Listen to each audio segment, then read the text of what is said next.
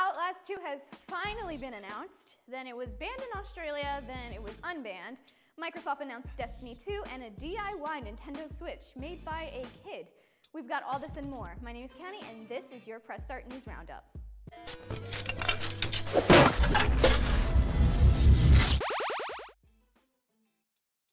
Now, moment of truth here. I've probably been stalking game developer Red Barrel Studios for weeks now on any news of their sequel to the terrifying game Outlast. But finally, Outlast 2 has been announced for release on April 25th, and I have something to look forward to in a matter of few weeks. So for a while, Red Barrel Studios didn't say much about Outlast 2 until Valentine's Day of all days. Red Barrels posted an eerie teaser from the game on their Facebook page, and it featured the voice of a new character in Outlast 2, paired with imagery of what looked like a twisted version of an angel.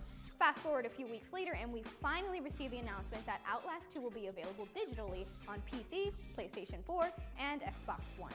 Now, along with the digital launch, a physical collection of the Outlast series called Outlast Trinity will be available to purchase as well.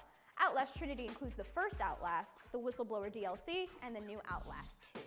Prices haven't been released yet, and details of the new story haven't been too specific. But what we do know about the story is that Outlast 2 places two journalists, Blake Langerman and his wife Lynn, searching the Arizona desert for answers to uncover the mystery behind a murder of a Jane Doe.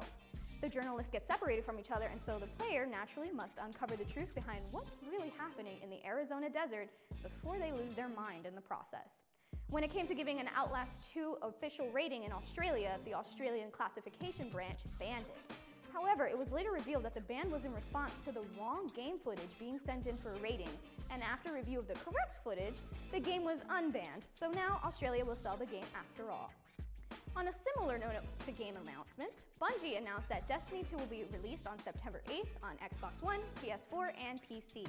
Along with the news on the release date and available platforms, Bungie debuted a trailer to go along with the announcement.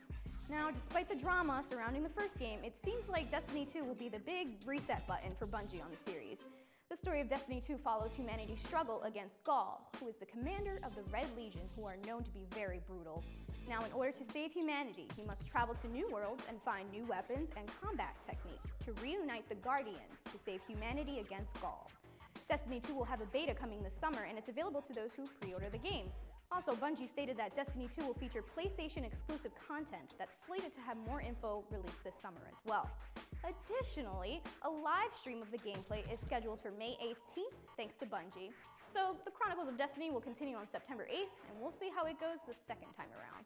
Lastly, Nintendo Switch is finally available to the public, and it's been met with pretty positive reviews. So much so that Nintendo will reportedly double its production of the Nintendo Switch to keep up with the demand from 8 million units to 16 million units. Furthermore, The Legend of Zelda Breath of the Wild has certainly drawn up a lot of praise for the new gaming system. So with all this positive news, it's easy to want to get swept up in the excitement and drop the $300 to get this console. For one kid in Japan, this wasn't the case. A user on Twitter named Amachan posted a video to her account of her 5th grade brother that made his own Nintendo Switch out of cardboard because his mother wouldn't buy the console. The video shows her little brother playing with the cardboard Switch, and it's actually designed so well that it kind of functions like the real deal, minus the actual hardware and LCD screen, of course. Amachan's little brother has dreams of making video games in the future, and based on the cardboard Nintendo Switch, he's well on his way. That's all the news we have for you this time around. My name is Kiani, and this has been your Press Start News Roundup.